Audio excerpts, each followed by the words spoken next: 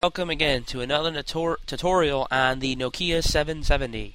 Today I'm going to show you how to install an additional application. Previous tutorial showed you how to add repositories to get more installable applications. So now let's go ahead and try to install an application. So we're going to click on your Start menu here that I like to call, and we're going to go to Tools, and we're going to go into the Application Manager. Now once this loads here, we are going to want to click on Browse Installable Applications.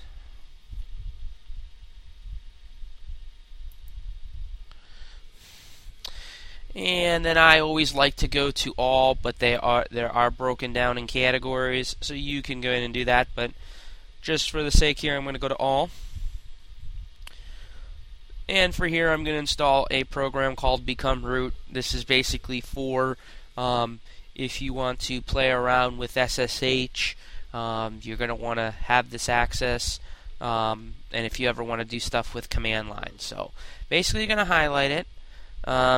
What I've always done is I'll always click on the I here. This is basically for detail, and I'll click on installing.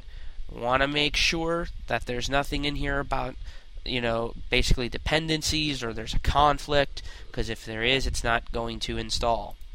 So let's just hit close. Let's go ahead and click install. It's basically going to prompt you. There's another way you can hit details. We're just going to go ahead and click OK. This is basically because it's not from Nokia, it's not guaranteed that it will work with your device. Basically, and also Nokia is basically saying, hey, if something happens to the device, it's not our problem. I've yet to see a software destroy hardware. I've seen it to where you've had to reformat, but nothing incredibly crazy. So once you do that, it's going to download the package. Not a very big file. It's going to go ahead and install.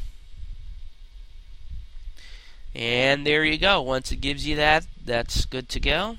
Then it refreshes that list, and you're done.